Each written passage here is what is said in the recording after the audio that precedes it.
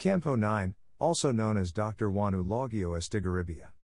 Campo 9 is one of the largest dairy, flour and starch production and industrialization centers. Campo 9 is also known as the industry capital, and capital of multiculturalism.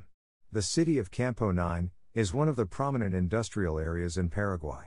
Campo 9 has roughly about 3,000 businesses and 20 industries in the district.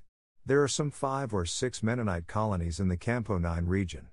Campo 9 lies a little over 200 kilometers east of Campo 9 has 4 hospitals. Colony Sommerfeld and Colony Bergville each have a hospital also. These hospitals are staffed with several well-qualified doctors. Private health and auto insurance are readily available. I will display several illustrations of some of the business.